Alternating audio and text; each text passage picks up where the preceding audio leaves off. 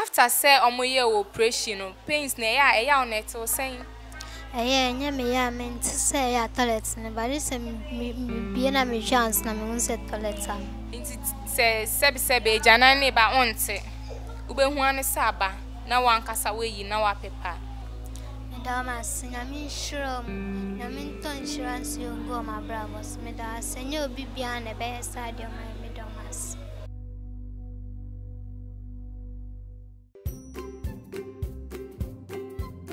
I'm home. Daddy, please, can you do something about this? It's so hot in here. Why is it so hot in this room? I've called the roadside AC mechanic. He claims he had fixed the fault. But as you can see, the AC is still blowing hot air. Ajwa, you should have called Pro Air. They're the best AC and refrigeration service provider in Ghana. Their services include sales and installation of all kinds of ACs, including splits, cassettes, and central units. They also specialize in repairs, maintenance, ductworks, piping, ventilation and AC designs, and refrigeration of all kinds, ranging from repairs of fridges, blood banks, building cold rooms, electric wiring, car ACs, etc. Their headquarters is located on the Fanofa Link Road, opposite Nadia House, Okomlemle, Accra. They can be reached at 031-229-5201 or 030-224-7644 or 020-813-2886. You can also visit their website at www.proairacsystems.com. Pro Air, the difference is the chill factor. Crime Check TV. They all give you nice things, produce things, everything good is available there. Crime Check, watch there, you will never perish.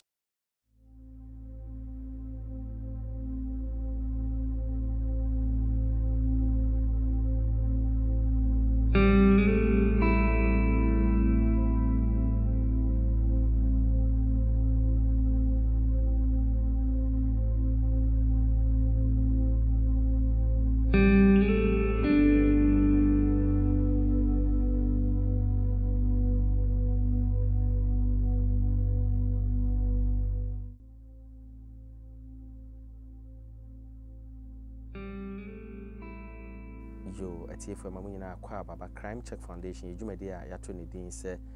Health Check Series. Na sa series here Apomudin, Ejumedia, Yemianamwa, Yarie, men one, Sebi one academy, Yarie, Achon Academy, Nensono, one acadie, Abema one, Atowon, Yene, Yabua for Casa, na Yako, Ekuso. Na sa adwumadie nam sa adwumadie so ma enipa pii wo ha ya save won kwa nene ye ba bi a friend Anita a wakopi wo Kolibu Teaching Hospital na sa ye ba yedi kan ede na sembe tu dwa e ma ye sister a friend gift ne ma me Grace a won US abrochima mu ede sika bae e ma yedi kan ye operation a ede kan e ma no na sa ye ba yi sebi obeko toilet a enye baby SS wo kofa eno kofa efise ne condition ya arehosempa na ye aboafo eboa ye sister gift ne ma me Grace boa me ye first operation na akade aka oboafo ene hwan nenno ena ekuo bi a ye frɛ wo mo Ghana Union Torello branch Barcelona Spain sa Ghana Union Torello branch won Barcelona, Spain, na won na akeka won ho ese de tosumi no akwada no won bompa ese ne ho ebeto no na won ntimi nhwe no ese operation ba ko ne twa mu no de toso no ne ho enkyere no enti sa ekuyi omo bre yen sika 2500 Ghana cedi eno ene yayi mu 1100 Ghana cedis a no so no operation bi ese doctors esan ye wo sa akwada yi ho ansa na de to aso no won atimi edibi akeka ho na won atimi asave ne nkwa enti eno na Union Torello branch amwo Barcelona Spain won aka won ho ye de aseda kese ebomo mu na before say ye be call Kolibu Teaching Hospital na sa akwada ye kana semi no yakuti onene maame no momi enkofa enkrato kakramra say malaria nkwan wenya dia enkechi malakio etu asiente Nom enkechi malakio nentu malaria se mountain. Etu fever se enkechi edre yakoda woni ifie dumienu enum bi mami a wafefro ne oba a wo ma akoda nufo unyina muntu bi enum. Enkechi malakio ba fira.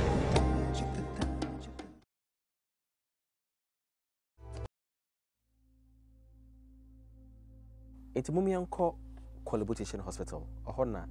Emilia akwakopi na de keka ho no on famre.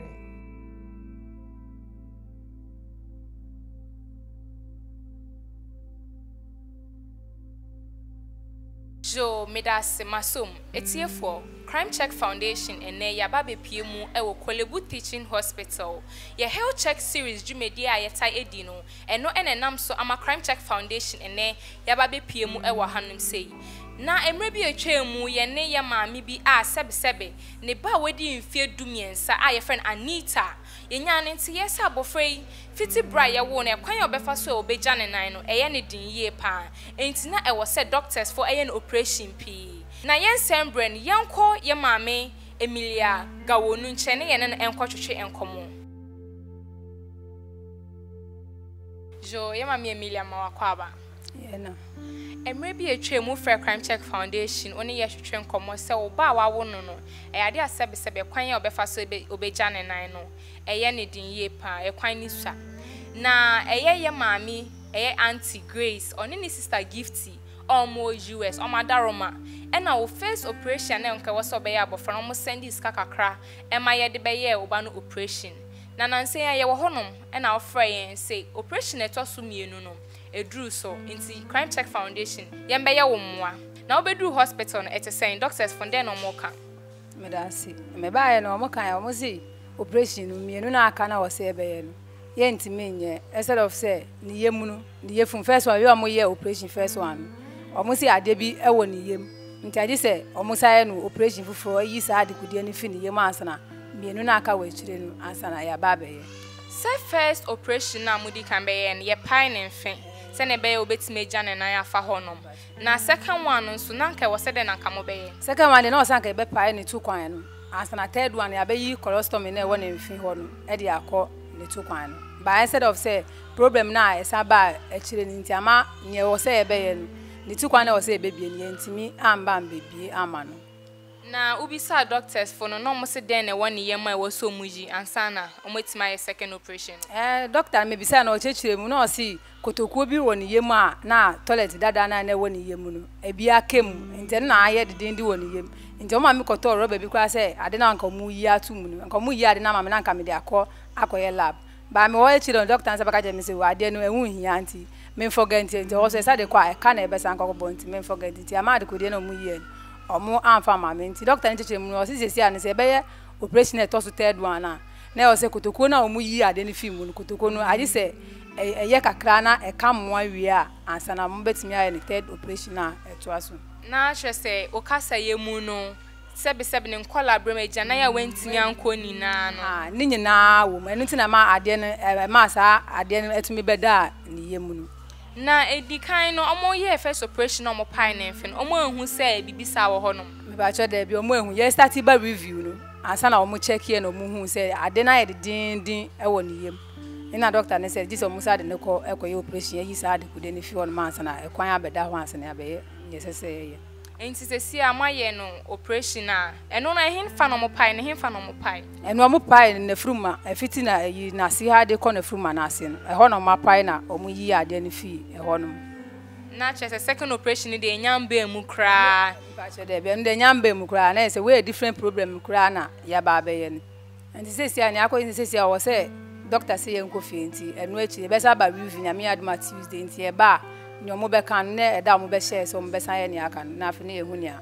ye betimi aye jo etiefuo na trese ye nuaba Anita a wedi mfe dumiensa eyade afiti ne nkwala brem no ekwan a obefa so a obeja ne nan na eye din ye pa ema no eni nti ye maame Auntie Grace oneni sister Gifty a omo US omadaroma eno mo send iska say ye fambra na ye be ye nuaba Anita yi first operation na edikan na ye wo ho na yenya ne nte ye say ye maame Emilia wa friends ne ba no doctors for friend say on sambe ye operation a etoso ebien no nanso obae na nka na enye no na obeye ye foforo kra na doctors for no emane ye yenkwa Anita nche na ye ne nkotwetwe nkomo kakra. Anita ite sen Ache. na obae no doctors for ye operation ewo wonfin yedi kan no kasa wentimi ankasa ye amayen na sisi ano operation no mo ye won etel sen Eye me hu se eye mama aboam. Operation aboa wo na sisi a mama de oba second o mama sa de oba hospital bi ma ye se wo se ye pai wo fuma besi wase na omo yes a operation no anya wo ya na onti bibia Ya meti eye okakra. nti sisi ana akoye se wonfe no wusi den obekotie fi obepepa obeyese hina na ye ma Mia na me bi wo ha mama na eye mama. after say omo ye operation no pains na ya on eto sen Nya me ya ment say ya toilet ne bari se bi na me chance na me hu se toilet am. nti se sebe jana ne ba onte ubehu ane saba na wankasa weyi na wapepa nti bibia ni hono ma ekire se ya ye operation nti wahanum se ye wo ya na wahaye wo ya Me mo bi on se am operation. no okay jo ye nuaba Anita a sebe omaye no operation no ono na ye ne na etwetwe enkomo no jo Madam Emilia na sesia no wo hono ma na doctors for afro say be ye operation we wo ho na doctors for afro say be to ndro we be ye say eya woni da so no wan fa na onye sika na wo be ye sa nyama we ni na adum ebe wa masorefo me from a ebia na lab na ase bibia ebe kwa koye bia me from na mama miska but that was the last time we dey buy na miniska nti ma metro ni peni bi wa ha no ono na me giska bi ona na de koye lab ni endo na omo de ko theater nti adum amafo adum na ja na edu a menye bi kakra etumi de boa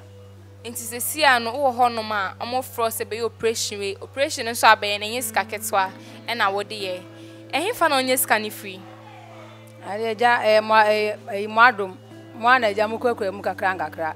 ene ye mame Grace ene ni sister gift o madaroma ena ma eja me bai etumi enya fa hodi aya omu na oya mo boa enye omu nso a anka menye ni da so ewo bebia sesia no operation na etoso ebie no watua hu sika waye ho receipt ni bibia ana se akosi sen me ba cho be no de me ntua ba lab ni we na me koye no eno no receipt ni pe na ekita me sesia wa udi kan fry en se anka nkrofobia person mo bebeje o fa no e de ko baby na mpacho obetime akire mo ho no ma hwere me ba cho omo nurse fo no ka se omo de me folder no e ko social welfare esa na fo omo yi mi ache me sika mai enti the next time na adechinye na me frɛ omo a me ka che omo so omo fa folder no nko no omo so I say omo peni na wo tue se sika no bi no omo peni no so etukwan enti ama me folder no omo antimi amfa nko no mama anya emwa bia nso amfa mfiri ho no ene tina ma me san flɛ mu back na enti sesia no folder na wen me ba che wo nurse fo no wo table no so wa enti sesia enti social welfare for years omo fa no then about him oran ho wan weni ankoda obi aso obefre no na wabeye omo a ade ja na medi kaka mo na meni beto mo me fise ho so kwa anya ni nyina na mo kotu ya ma omo be chem ena mama obi na osu watu ye bi enti me from a me ka che omo si omo peni ni ho no ena ma me sa frɛ mo bag se ade na ka bia me de ko na anya ye enti ja mo omo bia na mo da ba bebo ase na be betime fia no se a enti bra doctors for you no wedi enda be sen wa hanum se enene na awotwe ena mo yiye enene na awotwe ade ya arehu ye pa esan se wunye ni da so bia na che se wasem ni na aka wichim na ene eyeska ekrami 1100 Ghana Union Torello branch omwo Barcelona Spain omoda Roma enom se yefa saska we embro na faye obano operation ya etoso ebien den na be ka kire omo yakopo enhire omo pa me do ma se ewo mo a omo de ama me do ma se bebi biala omo nye saska efie no yakopo enhire omo na onhire omo ma na me sire omo nyina se omo mo me operation ye nwie aka mienu wa kire a ewo se enti me sire omo se obi biala a otim na obi biala a ohwe me biala obetumi aboa ama me ba na operation ni aka me yetumi de abawie me da mase Nyankopon enhire omo nyina. Anita, then I will be catcher Ghana Union Torello branch for Amude Saska way na 1,100 at their bro ma me so on fan into our bills na amount. Madam Sinami Shrum, Naminton insurance you go my bravos, Meda, Senor Bibian, a bear side of my middlemas. Jo, it's here for na ye free her, not just a free her crack eye. Ma me Rebecca Kwashi, and maybe a chain more the better crime check foundation for any. Say a idea or honomana ne fuyana eye kese, none and also tayana e tatai. Sabi on yem nanso onim adekode pote. Odi na asem beto crime check foundation for nim. Ye je na asem etu mu edi echi ede ma me Rebecca Kwashi ebepie mu ewo Kolebu Teaching Hospital. Na nyame adaroma ne pictures ana mu hui said ne ho aye fe kama yi na asida kese pa enkoma Church of Christ Mission omo Italy omo adaroma ena omo send this ka 4,360 Ghana cedis. Say yemfa hwe ye ma me Rebecca Kwashi Nana pomudi entumi NCP ensita na ye wa hanum se ya mama Rebecca Kwashi adaroma ena ye wa hanum se ye to ndro ede amano na ndro no nso no senior doctors for atwe no stage by stage of free stage we money ya pay do for side amano of another stage munso a na ya pay another edro ede amano na semuhu crime check foundation for e wa hanum se dia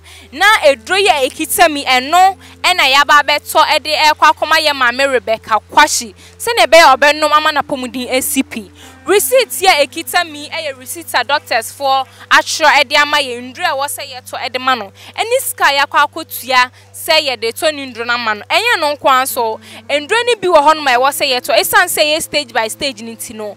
Kolebu hanum se omuso mu ni sa ndro ni bi wo hanum se ntiji ye tutu anamon ne ye kwa nkran pompone mantemu ekopesa ndro ni bi ni na ede mano asira kese pa enko ema Church of Christ Mission omo Italy omo adaroma anoma so Madam Rebecca Asne ama yetimi ehwe no de no ko hospital ni ndro mu so obeye lab bibi bia scan bi otwe bia sasika ya omo de send ye Church of Christ Mission omo Italy de send ye enu bi ana ye ayede ehwe ye Mama Rebecca Kwashi ye be hwe se ebeka amanfo akoma no metimi abo Mama Rebecca Kwashi aha ana ye di adwumadie ni ebesi da senenso ye be sanso aba mo nchen ebiom medamase.